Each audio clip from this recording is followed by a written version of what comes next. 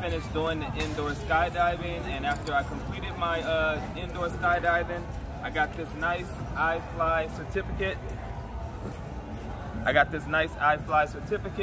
After I got done doing my flight. I had 2 flights, and one of my flights I was able to go all the way up to the top. It was a really fun experience. They gave you earplugs, a helmet, goggles, and a nice suit to wear during the experience. There was a few times where I maybe felt like I was having trouble breathing, but I just had to kind of relax and remember to keep breathing in and out of my nose. But it was very fun. The guys and instructors inside, they were actually very helpful and helped you all the way through the process. So I even saw a little kid in there, probably about 5 years old, that was also, it was his first time doing it as well. So it's a really good experience.